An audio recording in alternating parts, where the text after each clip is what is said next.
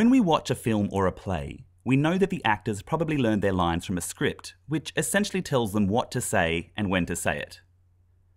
A piece of written music operates on exactly the same principle. In a very basic sense, it tells a performer what to play and when to play it.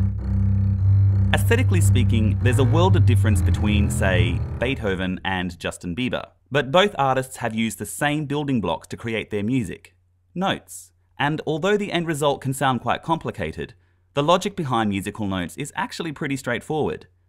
Let's take a look at the foundational elements to music notation and how they interact to create a work of art. Music is written on 5 parallel lines that go across the page. These 5 lines are called a staff, and a staff operates on 2 axes, up and down and left to right.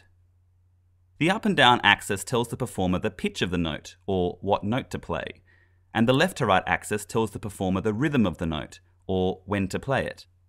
Let's start with pitch. To help us out, we're going to use a piano, but this system works for pretty much any instrument you can think of. In the Western music tradition, pitches are named after the first 7 letters of the alphabet: A, B, C, D, E, F, and G. After that, the cycle repeats itself: A, B, C, D, E, F, G, A, B, C, D, E, F, G, and so on. But how do these pitches get their names? Well, for example, if you played an F and then played another F higher or lower on the piano, you'd notice that they sound pretty similar compared to, say, a B.